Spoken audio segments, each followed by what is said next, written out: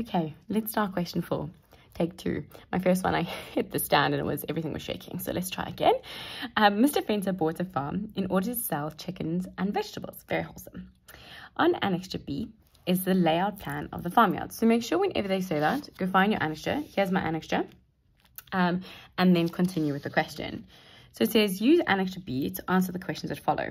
Name the feature on the layout plan which has an irregular shape, right? So regular shapes are like triangles and rectangles and squares and circles. Those are all regular. So irregular is something that's not one of those. So you should be able to see immediately the perennial garden be doing a strange thing there, right? So the perennial garden is going to be what is the irregular shape.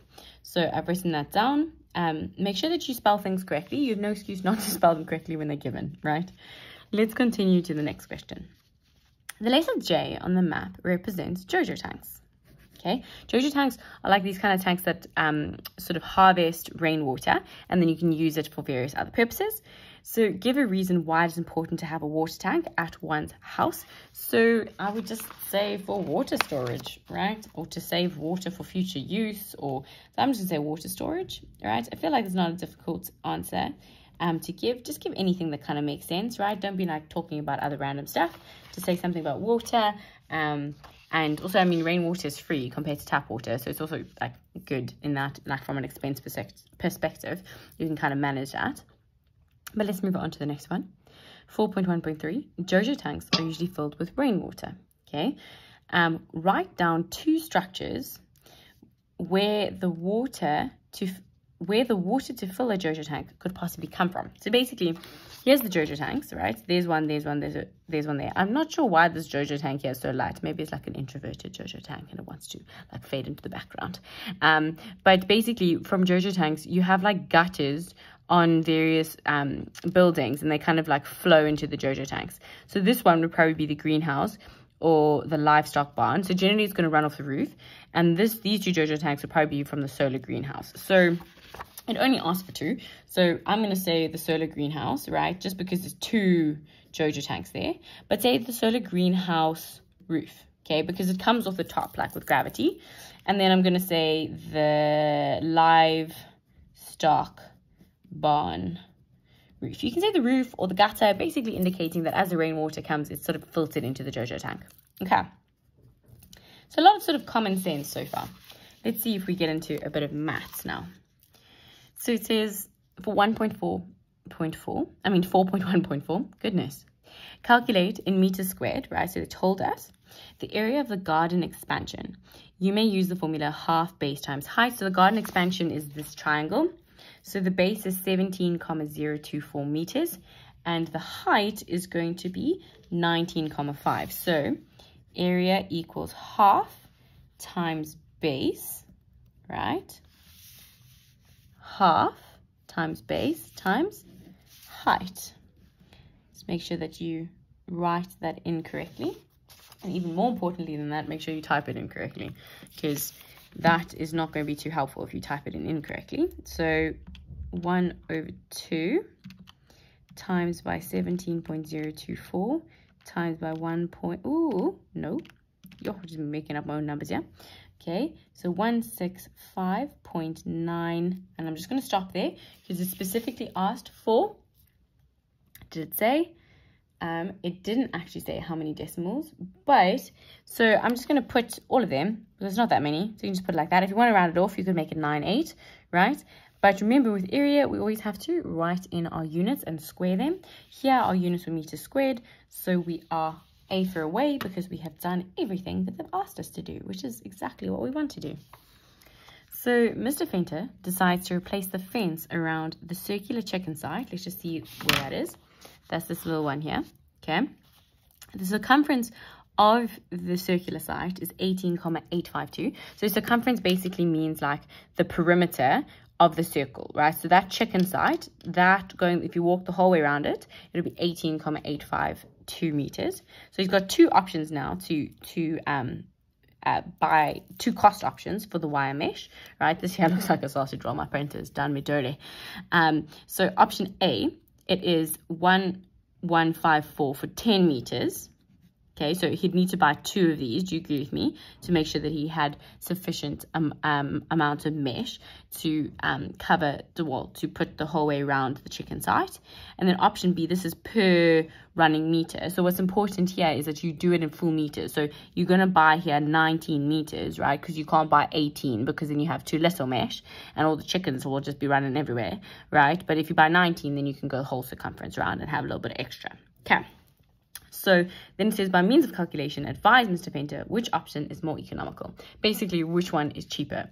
So let's just do this correctly here. So option A, we're going to say, well, he's probably going to buy 20 meters because 10 meters is not going to be enough.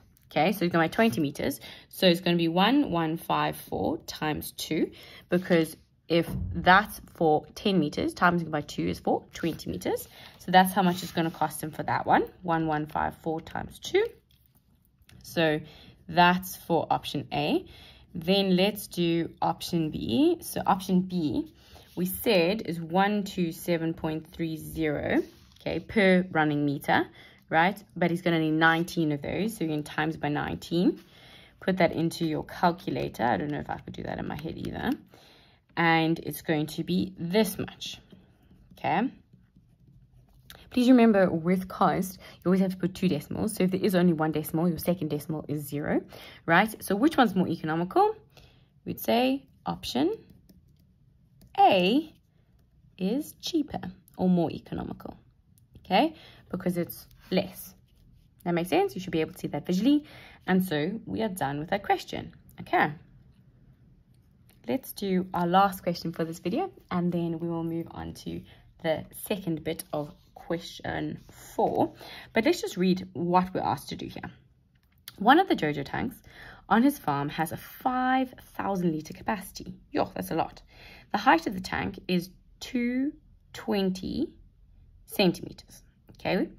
Then it says, it's telling us that 1,000 centimeters cubed is 1 litre. Okay, so we know that we're probably going to have to do a bit of sort of adjusting here.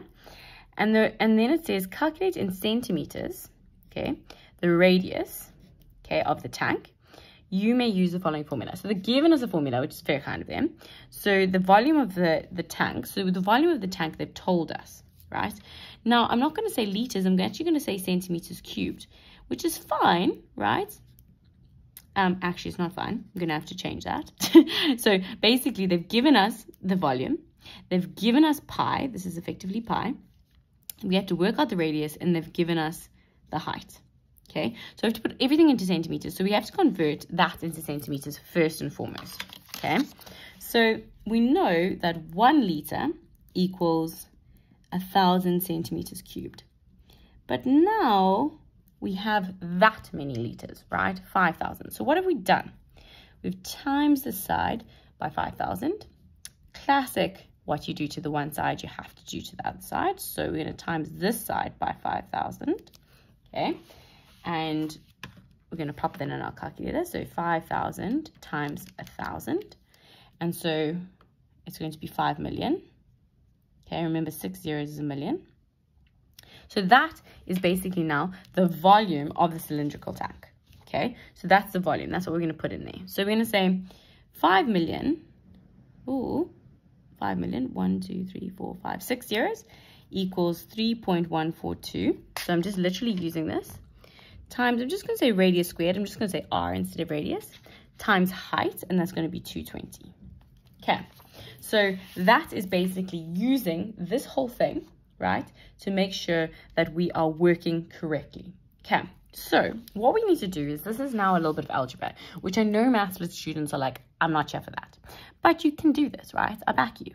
You just need to do it step by step. So basically, we want to solve for this, which when in maths, we say solve, we basically want to isolate that variable and get the value for it. So what we're going to do is, firstly, we're going to try and get rid of some of these things. So let's times the 220, okay? Let me just make you sure you can see. The 220 by 3.142. Ooh, okay. So we have 691.24. So I'm just trying to simplify things a little bit for us. Okay. Now that is times by that. Now we want to get r squared by itself. So what is the opposite operation to times? Well, it's divide. So I'm going to divide this side by that amount, right? But what I do to the one side, I have to do to the other side, right? So that's going to cancel there. That's basically going to become 1. And it's just going to be r squared by itself. Excuse me. Okay. But now we need to do the side of the calculation. So we say 5 million divided by that answer. And it gives us this long thing. Okay. 377. Write all of it out. Remember, we only round off at the end. But now, they didn't ask for the radius squared. They just asked for the radius. Now, this is tricky. What is the opposite of a square? Well, it is a square root. Okay, so we're going to square root both sides.